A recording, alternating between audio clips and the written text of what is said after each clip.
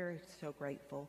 Ladies, again, my name is Sherelle Warren. I'm your teaching leader for this class, and I'm so happy to have you all here with me.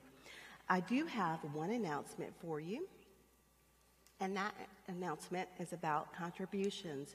Our contribution plates are actually located. There's normally going to be one here. Amen. Thank you, Nancy. And there's one out there in the atrium, and then there's also one in the foyer. I love it. Donna's doing the airline attendant.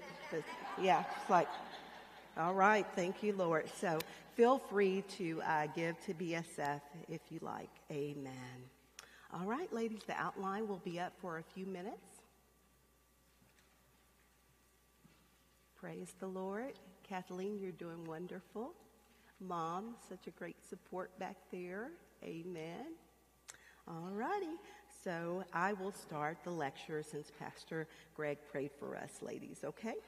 So I'm always thinking about how am I going to open us up for this lecture? You know, what is it that God wants me to say? And so in this opening, I began to think about how when parents at the end of their lives, they have made investments, they have money that they would like to leave to their children, and for many times they have intended for this to bring ease and comfort to their families, you know, so that they don't have to figure out who gets what, or someone doesn't have to figure it out for them. Well, even in that most proper planning, there will still be division within the children about who got this, who got that, who got more, who got less, whatever the case may be. And in fact, sometimes it's the greed of the children that are leading, you know, that motive to want more and to feel that they need more. And it does cause division within the family, even though that wasn't the intent for the parents. So we know that we should store up our treasures where? In heaven. Amen. Amen.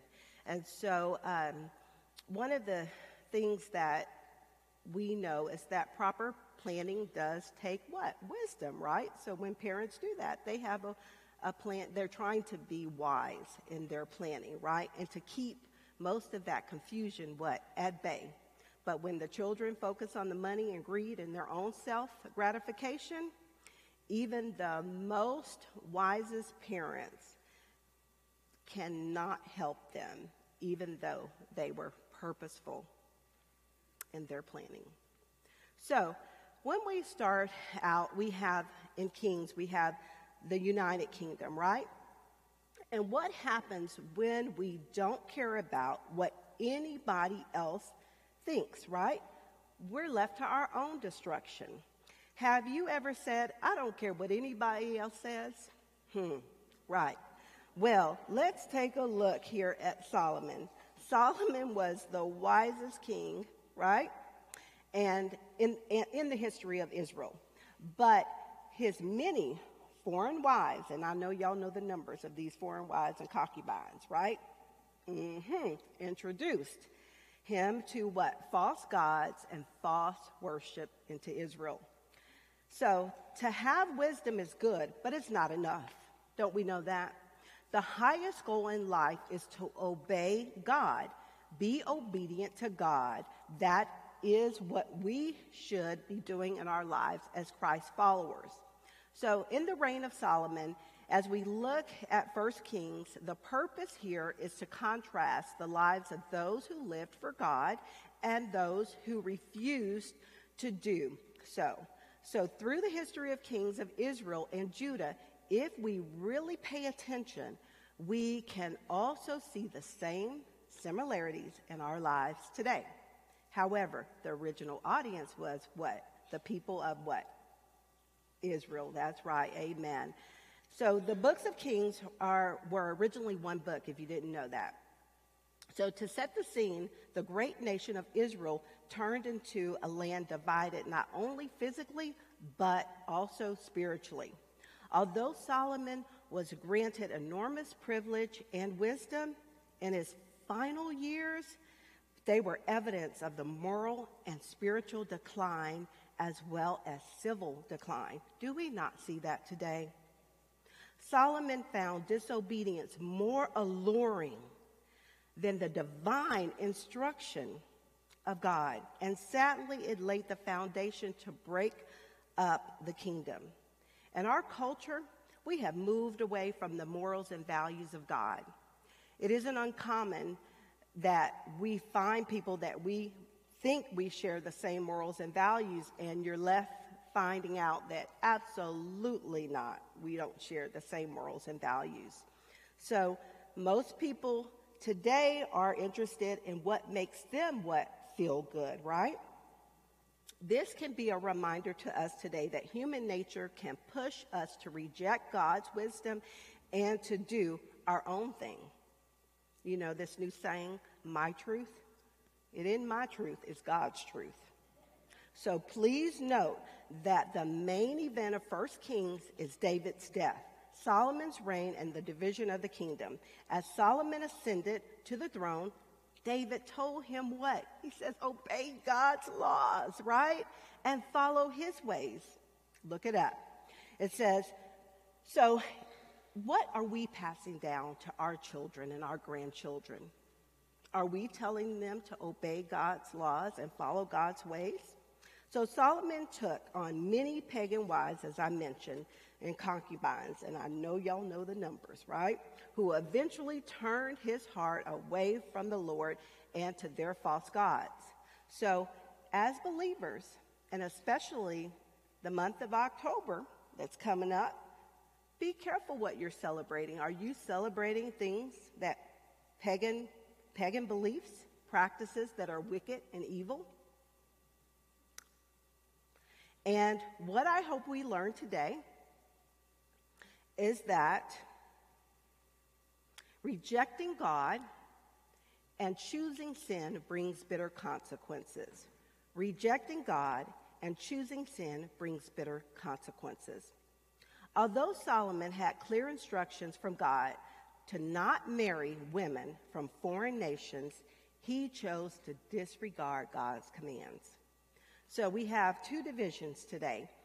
Our first division is after Solomon, Israel divided into two kingdoms under Rehoboam and Jeroboam. And our second division is Jeroboam led Israel into idolatry and disaster while Rehoboam tolerated idols. Now, let's take a look at what's going on here with Solomon. Okay, so I'm going to identify the spiritual failures for you, so I want you to be able to see these, okay? He married not one, but many foreign women who subsequently led him away from God. God knows our strengths and our weaknesses, and his commands are always good. When people ignore God's commands, negative consequences inevitably result. It's not enough to know God's word or even to believe it. We must follow and apply it to the way we live and to our decisions. Here's a warning, ladies. Take God's commands seriously and make your closest friends those who are also striving to follow God. Like Solomon, the wisest man who ever lived, we are not as strong as we may think. I don't want to appear strong by perfecting things in front of y'all, even the pronunciation of names. All right?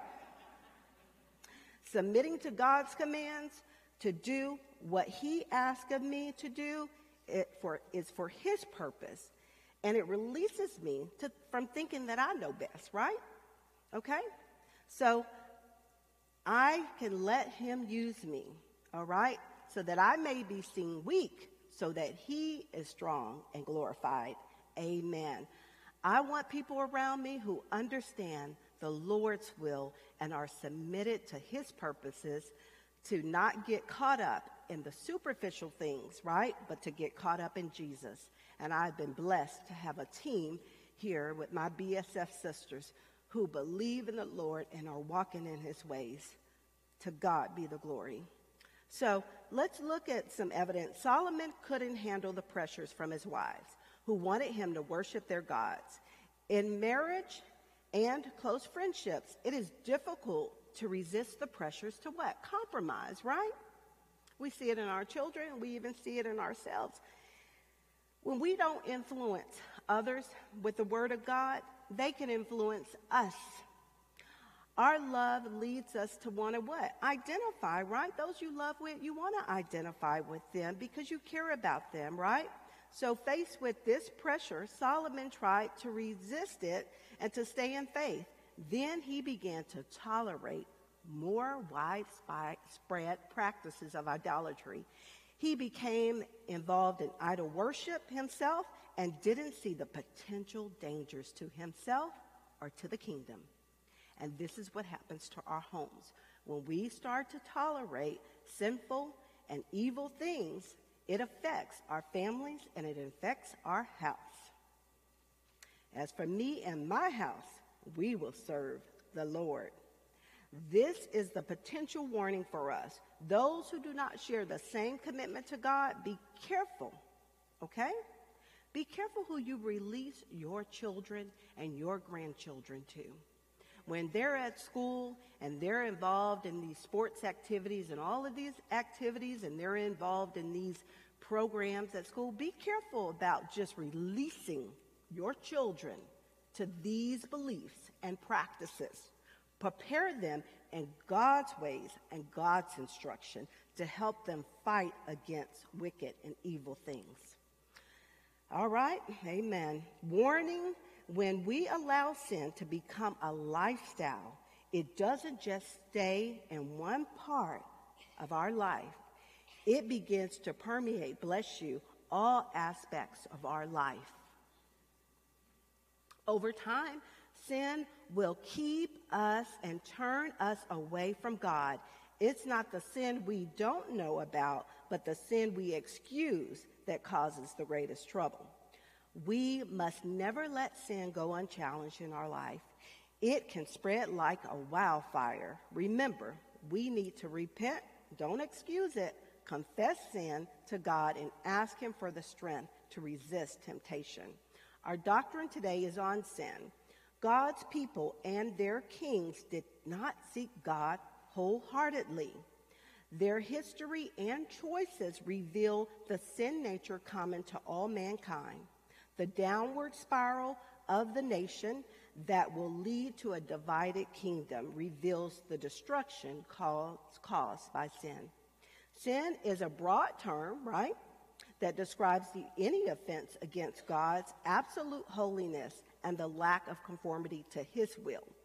Sin entered the world through Adam and Eve, and since every human has been born with a sinful nature, sin corrupts our thoughts, it corrupts our motives, our actions of humankind. The damage inflicted by sin is very evident in our world and within ourselves. People don't naturally seek God, right? We resist Him. We love ourselves and our agendas more than God and His ways. So our focus verse from this week's lesson is, if we claim to be without sin, we deceive ourselves and the truth is not in us. If we confess our sins, He is faithful and just and will forgive us of our sins and purify us from all unrighteousness. That's 1 John 1, 8 through 9. Our sin subjects us to God's wrath, bringing eternal consequences in Romans 6:23. For the wages of sin is death, but the gift of God is eternal life in Christ Jesus, our Lord. Come to the Father today. The bad news about sin elevates the good news of the gospel. God's grace toward sinners is greater than our sin. When we do not believe in the pervasiveness of sin, I cannot explain the brokenness evident in myself, humanity, and the world. If I believe that people are born basically good, I do not recognize the seriousness of sin or the need of salvation. When I believe sin has infected me and the rest of humanity, I run to Jesus for salvation. Only he can restore what sin has destroyed. The amazing gift of salvation in Christ grows in beauty and significance. The reality of sin's corporate and individual damage explains the brokenness that we experience in this world. Do you ever shake at the stronghold of sin in the world, even in our own hearts? The offense of our sin ultimately against God, only he can solve this sin problem. Spiritual growth requires an ongoing battle with sin only through the power of the Holy Spirit.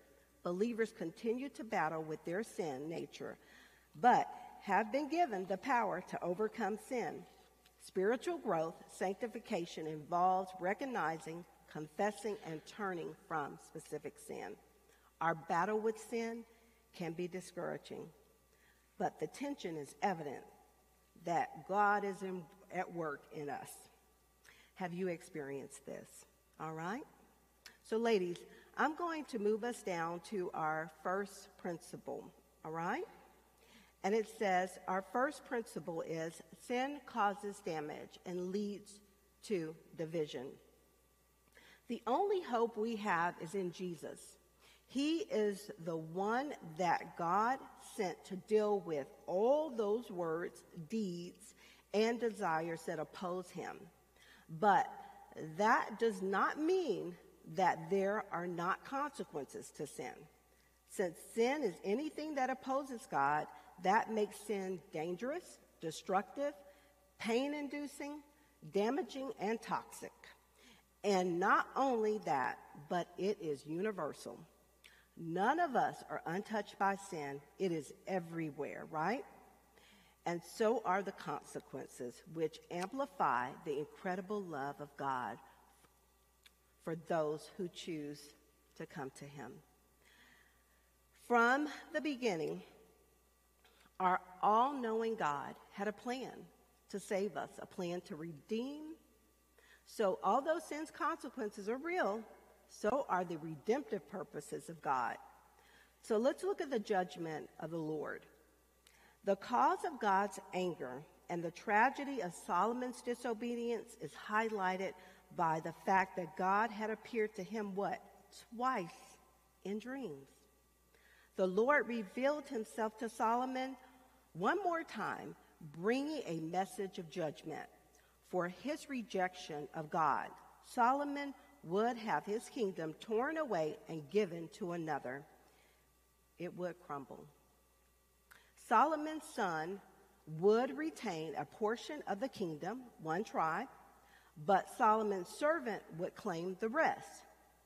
While God wouldn't let the kingdom split occur until Solomon's son was in power and would still grant him the throne.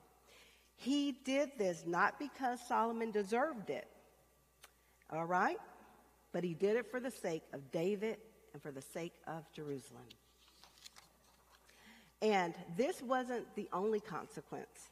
So the sovereign God of the universe raised up enemies for him. Hadad, an Edomite, and Rezin, who was trouble for Solomon for the rest of his life, okay? So they came, one came from the north, one came from the south, right? So Solomon was like what? He was sandwiched in between these two enemies. Lord. God had allowed that. Sovereign is one of God's attributes from this week. This was in God's sovereignty. And then we have Jeroboam. He's introduced. He rebelled, and he was one of Solomon's actual officials, right? Because he was Solomon's, what? Servant. And he was in charge of the entire labor force for the tribe of Joseph. So, but one day, so Jeroboam is out for a walk, and he comes across a prophet, Ahijah, and it's just the two of them. And Ahijah takes his brand new cloak he's wearing, and he tears it into 12 pieces, and he gives 10 to Jeroboam, and he speaks of on the Lord's behalf. He says, "Take 10 pieces for yourself, for this is what the Lord, the God of Israel, says. See, I am going to tear the kingdom out of Solomon's hand and give it to you. I'm going to give you 10 tribes. But for the sake of my servant David in the city of Jerusalem, remember, which I have chosen out of all the tribes of Israel, he will have 1 tribe." All right? And the prophet goes on to say why the Lord was doing this. And it's because, what? They had forsaken him and worshipped those little g gods and goddesses. It was where their heart was the issue, right? The prophet proceeded to tell Jeroboam that he will rule and that if he chooses to do what God commands and walk in obedience to him, that God will be with him and he will build him a dynasty. Don't miss that. All right? So think about in your own life some of the promises that God has given you. Solomon's reaction is to try to kill Jeroboam, but he's unsuccessful, and Jeroboam takes off to Egypt and stays there until after Solomon dies. And so then Solomon reigns for 40 years, and his son Rehoboam succeeds him. So after Solomon died, his son, King Rehoboam, ruled the Israelite people with cruelty. Israel rebelled and made Jeroboam king over the 10 tribes, just as Ahijah had prophesied. Rehoboam continued to rule the remaining tribes of Judah and Benjamin, known as the southern kingdom of Judah. All right, so our second division is Jeroboam led Israel to idolatry and disaster while Rehoboam tolerated idols. We'll see the divided kingdoms. So after Solomon's death, the northern tribes revolted, okay, and they formed 2 separate nations. Each nation experienced dangerous consequences from having these evil kings. So let's look at what happens in chapter 12, also described in 2 Chronicles 10. So there's a gathering at Shechem for Rehoboam to be what? Made king, right? And Jeroboam returns from Egypt, which there's a lot of history in that city. And so Jeroboam is part of this group of Israelites gathered, and they ask for what? A lighten labor under his rule, and then they promise to serve him. So Rehoboam checks with the elders, okay, which they provide what? Good advice. They provide counsel. But there's a harshness there, and there's a history there. And Rehoboam goes with the advice of his friends. My. And he decides to make the labor even more harsh. Have you ever gone around looking for the advice that you want to hear? All right. He doesn't look at the heart or think about the people, or he doesn't even have a heart for the people. There's the tension building, and division is on the rise. So Rehoboam did not listen to the elders or the people, and this only fulfilled the prophecy that Ahijah spoke when he spoke God's word to Jeroboam. Rehoboam chose his way, making a big mistake, right, out of a hardened heart that caused division. When we choose our own way, it is always a big mistake. We're going to look at the last part of 1 Kings, that's chapter 13 and 14, where we see disobedience increasing. It's really a stubborn heart, right, that we're looking at in 1 Kings 13, chapter 13. It seems that these hearts that we are seeing are deepening in sin, and so are the consequences. So in chapter 13, and the stubborn heart is only more on display here. In short, what happens is that we have this man from Judah. There's no name given for the man, thank God. But a man comes to Bethel and meets with Jeroboam, and he's going about his business on sacrificing the idols, right? I've alluded to this. And he cries out in the prophecy regarding Josiah being born, which would be fulfilled about, 340 years, right? So there's also an announcement of judgment, rebuking Jeroboam, and even including signs that would take place to confirm this prophecy. And Jeroboam, in what seems to be a most clear, deliberate disobedience, stretches out his hand, right, toward the man and yells back, "Arrest him." I don't know, but was this a way of him rejecting God? Because God was speaking through this man? If we don't believe in the realities of sin, we can't explain these things. We stretch out our hands, and we're in continual shock at what we see. And we also don't run to Jesus, which is the solution. And he can be the problem solver. So Jeroboam stretches out his hand towards the man of God as he shouted, but in horror, his hand shrivels up, right?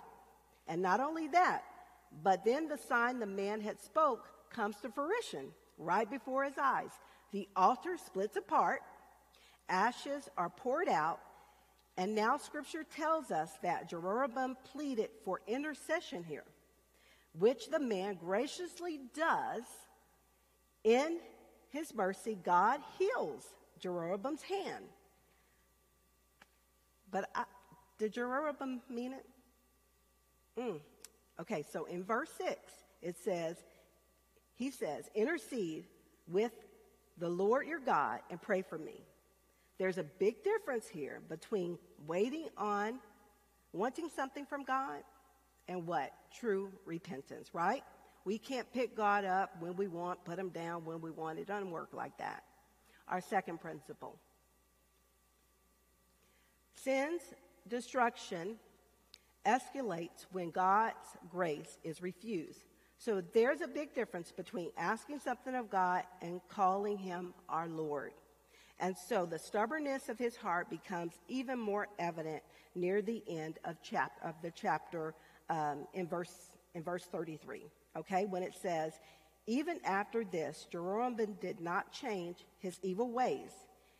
He's sticking by his choices, and these choices have painful consequences. So in chapter 14 of 1 Kings, we see Jeroboam, as he abandoned the Lord God of Israel, his son gets sick, and he's in need of help, right? So he tells his wife to disguise herself and to go see who? Ahijah, that's right, the man of God, right? There's some good stuff there. Maybe he knew that these idols could do nothing for him, right? We see that in our world today. When things are terrible, then people acknowledge God and want to come to him, right?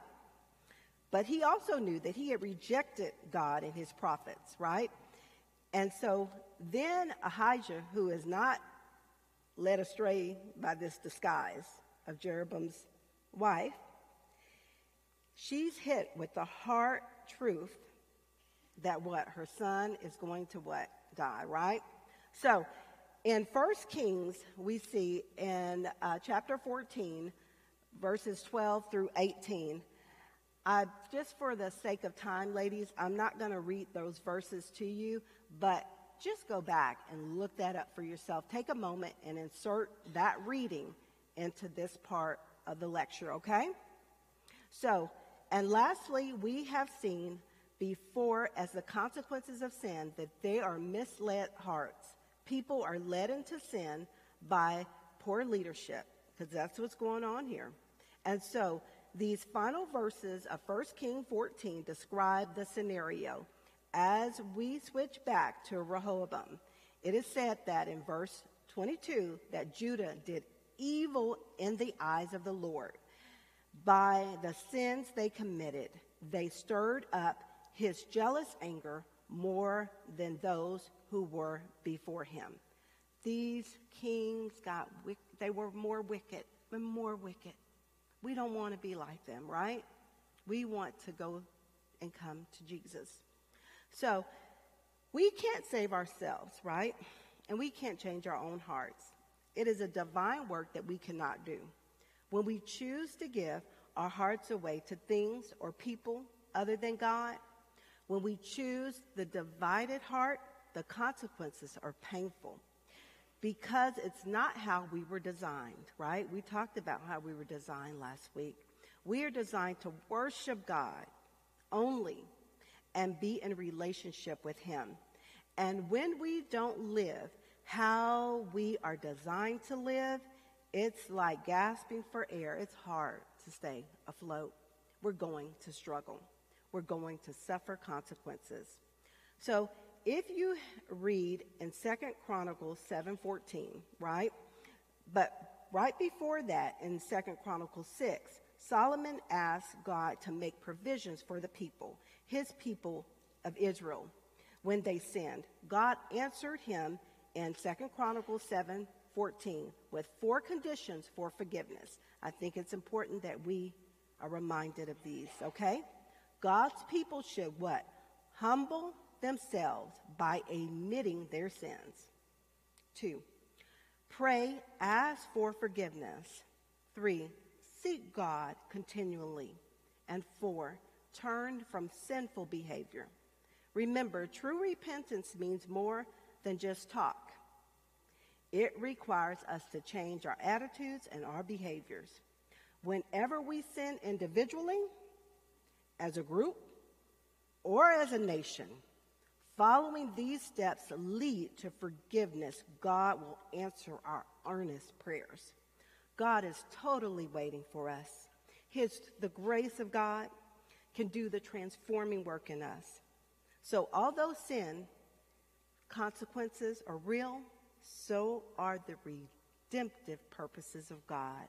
Come to the Father today. Let's pray.